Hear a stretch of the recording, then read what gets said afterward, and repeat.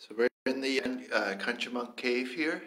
It's kind of a cool place. It's you can stand up in it, and a little area for smokestack, I guess. Um, yeah, I've heard different stories about it. Looks like it's dug out for someone to live in it at some point. Hear the echoes.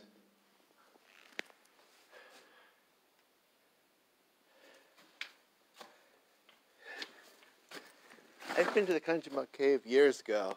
I paddled the Kunjamunk River, but this time I hiked back here. It's not a bad hike. You can actually drive most of the way up here. So yeah, it's the cave, and there's the opening for the chimney. We can go back in there. I was saying it's big enough that you can actually walk around inside it and stand up, and it's like 10 feet high in the highest parts of the cave. It's not very deep, just deep enough that you can, I don't know, it goes back, what, 30 feet at the most. There's the opening for the chimney, and there's the way in and out. Probably with fire in the winter, it would probably be actually pretty warm in here. Could be pretty good shelter, it'd be pretty dry, maybe a little damp. I mean, it's damp now, but... So yeah, this is the Kunjamunk Cave.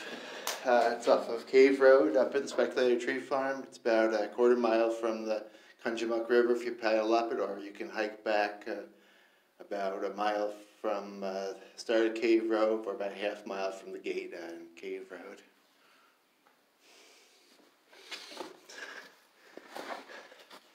So yeah, there's the cave just a little ways off of Cave Road. There's a big sign that tells you how to get here. And I'll back up so you can see it a little better. It's built into the side of the mountain. Okay, well, I'm going to leave it here. I hope you enjoyed checking out Kunjamunk Cave.